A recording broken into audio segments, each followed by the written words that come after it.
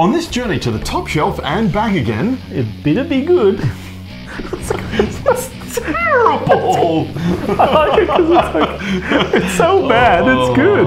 He's a bit bitter about that one. It is a staple in a lot of people's cocktail shelves, I feel.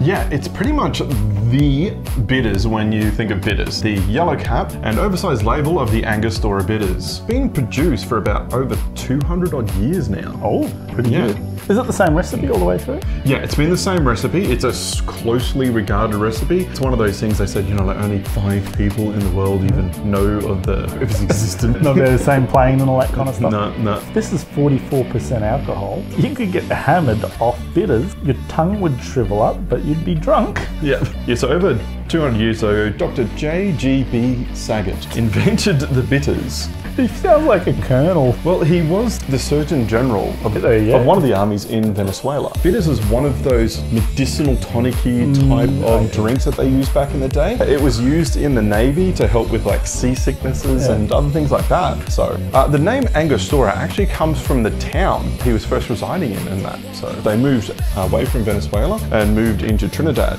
and it's become very beloved by the Trinidad people. They actually use it like a seasoning. Like they'll actually marinate their chicken and beef and vegetables in this as well. You got to do it right and just give it a go. Most favourite thing about these bottles is the label. Yes. I love how they've gone and kept with that tradition. Let's face it, it was a frack up. One brother was in charge of getting the bottles. The other brother was in charge of getting the labels. I love this. They didn't communicate properly to each other, so we have an oversized label for the bottle that it goes on. So they've just stuck it on and it's never looked back. Yeah, it's like their signature thing now, really, isn't it? And that's it. That's what they're known for. Do you have any spoons by chance? Oh yeah. Now that instantly smells better. What's the other one again? The cut gem. Underberg. The Underberg, yeah. It looks like medicine. medicine. It looks like medicine. It's a little bit sweeter on the nose than Underberg. Yeah. And obviously more bitter and sweeter. It's more pleasant. Yeah, it is more pleasant than the Underberg. It's hard to talk. I can definitely get, I'm still getting those grassy notes. When we first started this channel, do you think one day that we were using teaspoons to sniff alcohol? Oh, I'm liking it. Oh wait, how do we king? Ready?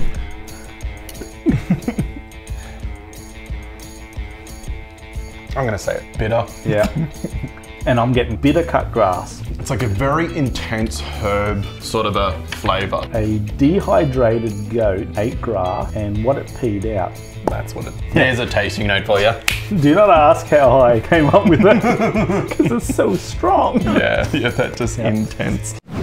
How about we make it something for us more famously known for? And what's more famous than a lemon, lime and bitters? I feel like that's the stock standard. Boom. And my wife absolutely loves them as well. Okay, yeah. Well, that's pretty good because it's actually an Aussie drink. Oh, what? Yeah. So, tail goes, a very popular naval drink was pink gin, which is our bitters and gin. Yeah, because in Australia it gets like really flippin' hot. And our parched golfers went back to the clubhouse and as a refreshing drink, swapped out the gin for lemonade and just made us lemon, lime and bitters. And it got so popular, it's spread all around the world. So, brother, now let's move on to the cocktail. First up, what order is this going in?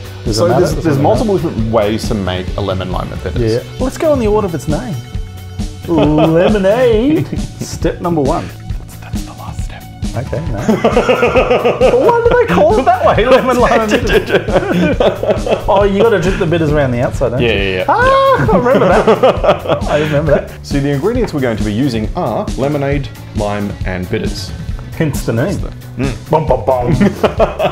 Yes, very astute. So there are multiple ways that your bartender may make a lemon, lime and bitters. They might just use soda water, they might use lemonade, or they could juice the lemon and lime into it, then muddle it. So today we're just going to go with a slightly easier method. So let's give a little dashy dash on the outside. Yes. Yeah, like that. So good depending, coating. Yeah. So depending, you know, how many dashes you want, just depending on personal taste, sort of a thing. Mostly between sort of 4 and 5 is generally pretty good. Get it in there. And some pulp. Oh, fatality. So you put in the bitters, then the lime, then the lemon. Then why do they call it a lemon, lime and bitters? They should call it a bitters, lime and lemon. Well, you could petition the council to get it changed. Oh yeah, I like the little fizz, hot fizz, effervescent. Refreshing.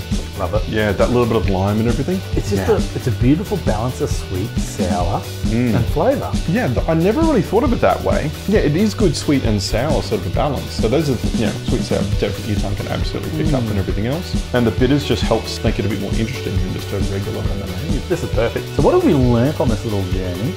We like bitters and it has a funky label. And don't forget to do all the cool stuff like comment, like, and subscribe. Down below, you know where to go. And we are the High Proof Brothers. My empire predicts that this will be slightly bitter. Oh, that just ran up to the back of my throat and punched my tonsils. It is. It's almost like I think it's a, is it? No, they're classified as straw, isn't it? We're making port.